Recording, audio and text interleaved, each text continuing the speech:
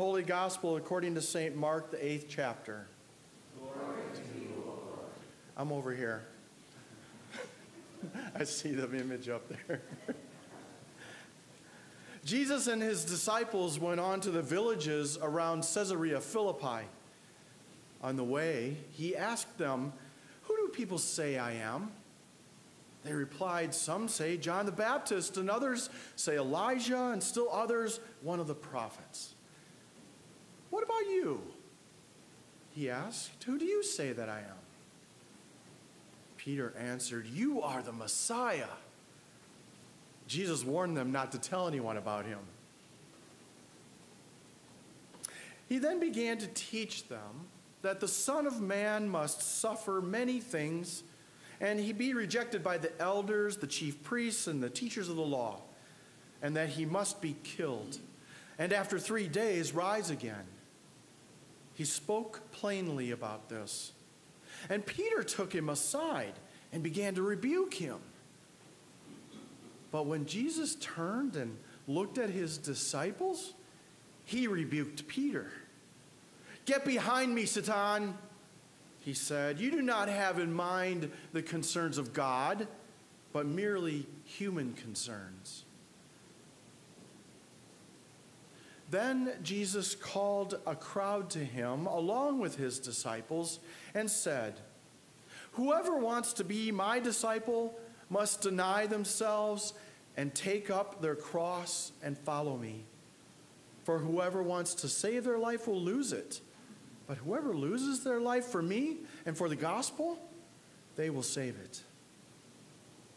What good is it for someone to gain the whole world, yet forfeit their soul? Or what can anyone give in exchange for their soul? If anyone is ashamed of me and my words in this adulterous and sinful generation, the Son of Man will be ashamed of them when he comes in his Father's glory with the holy angels." The Gospel of the Lord. Praise to you, O Christ. Please be seated.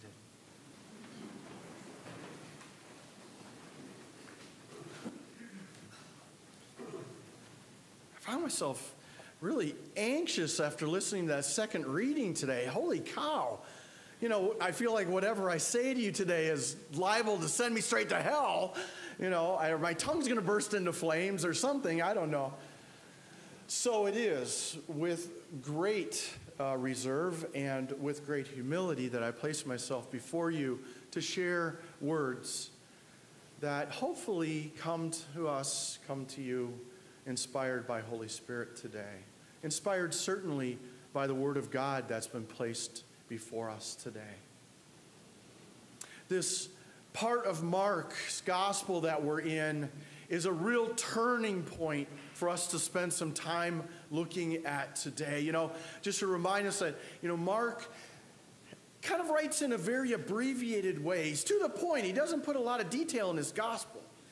And because of that, it invites us to use our imaginations, to allow ourselves to be in the scenes, to be one of the people there with Jesus that Mark is talking about. Because remember, Mark is telling us the good news of Jesus, the Christ, the Son of God. And the question that's before us is, what kind of Christ is Jesus? What kind of anointed messenger of God is Jesus? Now, it might seem like kind of a weird question, but if we were to read through the first 7 chapters of Mark, we would realize the title Christ or the title Messiah has not been used for Jesus by anybody who's been around him. In fact, if we look at what they think about Jesus, what they know about Jesus, it's very confusing to them. This Christ who is Jesus seems to be compassionate. He's more powerful than the spirits. He's humble. He's reconciling. He proclaims a kingdom without borders that includes foreigners and former enemies and all peoples.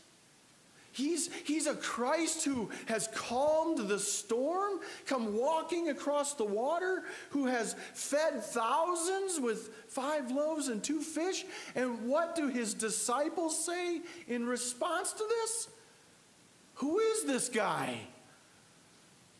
Who is this who can do all of these things? And so Jesus recognizes that even as the power of God has been flowing through him in healing and great works, his disciples are befuddled. It doesn't fit in to their categories, to their experience, to their expectations. So one more time today we hear Jesus takes his disciples north of the Galilee. So the Galilee region is heavily Jewish region. They're comfortable there. That's home. And he takes them north out of the Galilee, northeast up to this Roman city, Caesarea Philippi. And as soon as you walk into that city, through the villages, you come upon a huge temple to the god Pan, who the Romans say was born there. And that's where the River Jordan dumped into a cave that seemed to be endless. And he says to his disciples, "Who do people say that I am?" And they give to him those answers that come from the crowds. You know, they're using the voice of the crowds. Or you're Elijah, you're John the Baptist, which they know is silly because John was just killed a short time earlier. And to say maybe he was Elijah, that's a possibility because Elijah was supposed to come back to usher in the kingdom of God. But Elijah seemed more like John the Baptist too. John was lifting up the fact that the kingdom was in their midst. So who was this Jesus? And finally, Peter takes the leap. He says to him, "You're the Messiah. You're the anointed one of God." And Jesus looks at him and doesn't deny it. And he says, "Don't tell anybody." Why?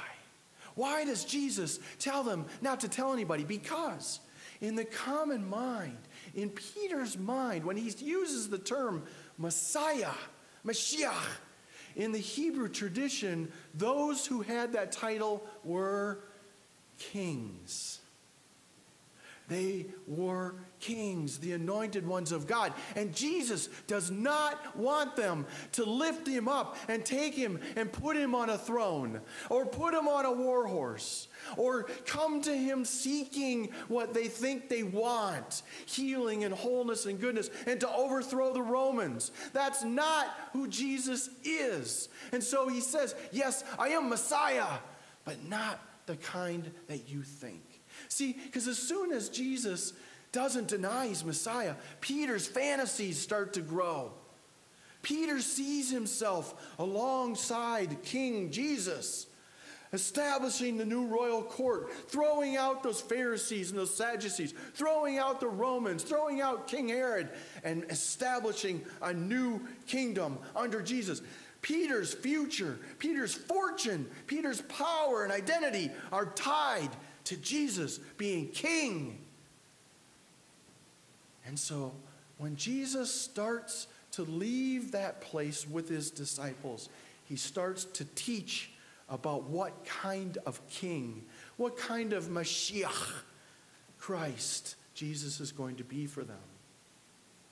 He turns his face from that place and starts to head towards Jerusalem. And he says to his disciples, "We're going to Jerusalem now. You know what's going to happen to me there? The same thing that's happened to all of the prophets that have preceded me. I will be denied and mocked and ridiculed and accused and belittled and beaten and killed by those who are threatened by the kingdom I'm establishing, but all so I can raise up from the dead, so that new life can be found in me. After some time, there will be a new beginning." Now, how do you think Jesus was feeling as he was saying this to his disciples? You think he's like filled with some kind of sense of joy or excitement? Like he's so confident this is it? Or is it a possibility that Jesus maybe is even a little scared? You know, maybe he's remembering back to that time in the desert after his baptism when he had to face those voices of Satan, those ones who said to him, "Who do you think you are?" Filling him with doubt and denial. Who do you think you are? Are you really that strong? Are you really that confident? And as Jesus says this to them, boldly as he can, not like excited or prophesying it in a way that he has a crystal ball. He's projecting what has happened to all of the prophets before him, just like saying it's going to snow this winter. He's that confident that when he goes to Jerusalem, he will be killed. And because he says that, Peter rebukes him. Peter grabs him, takes him aside. Jesus, that can't be the way it goes.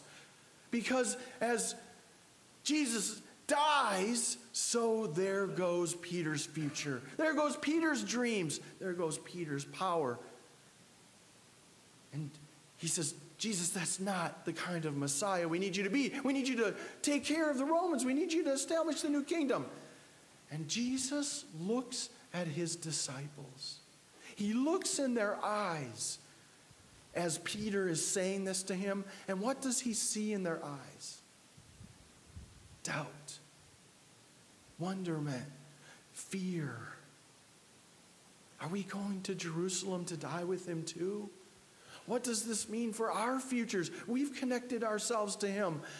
Can this be true? Is he just blowing smoke? Is this really what's going to happen?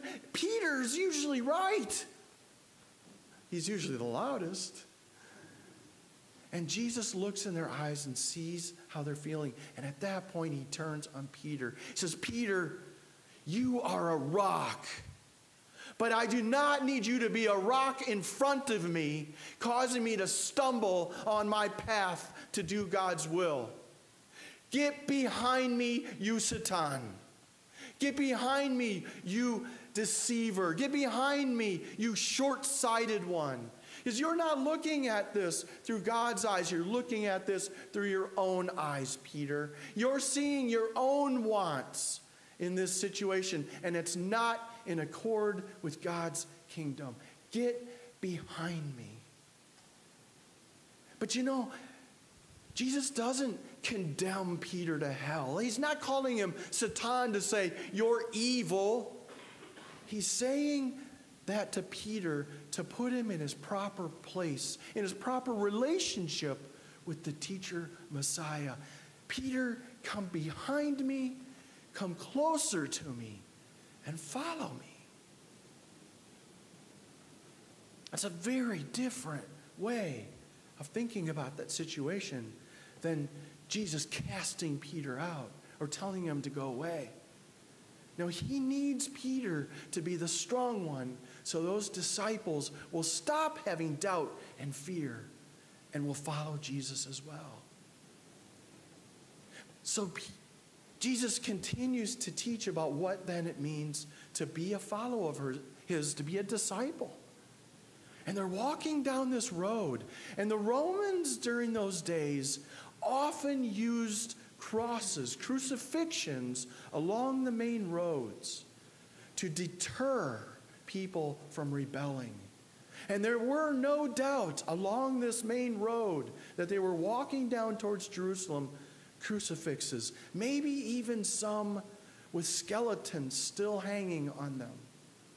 And Jesus points at one of these crosses and he says to his disciples, look, when you risk your lives to live the kingdom I'm proclaiming, to follow me, to bring good news to the marginalized, to those who are vulnerable, to those who have been judged as unworthy, when you risk to do that, you risk the cross.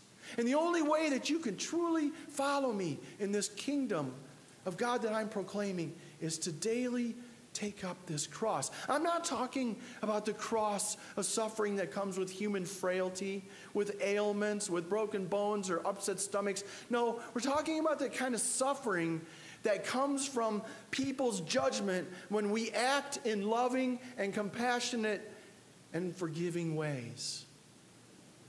When we behave the ways God calls us to behave, empowered by Holy Spirit, we risk the cross. When we refuse to cheat, we risk the cross. When we refuse to laugh at racial jokes or use labels that degrade or dehumanize other people, we risk the cross. When you decide to attend church instead of another tournament game, you risk the cross. When you invite a Muslim or a gay person to your card club, you risk the cross. When you refuse to run over a snake in the road just because you can, you risk the cross. When you give $10 to the bum on the street corner without asking any questions, you risk the cross. When you refuse to return evil for evil, when you refuse to insult when insulted, when you refuse to raise your voice when being yelled at, you risk the cross. So how do we keep from falling into the sin that Peter suffered that led to him being called Satan? How do we stay away from deception? How do we avoid seeing merely with human eyes when we are gifted with divine perspective? Jesus says, place yourselves behind me. Listen. Deny your own wants. Surrender to the needs of others who depend on you. Do the loving, merciful, generous thing.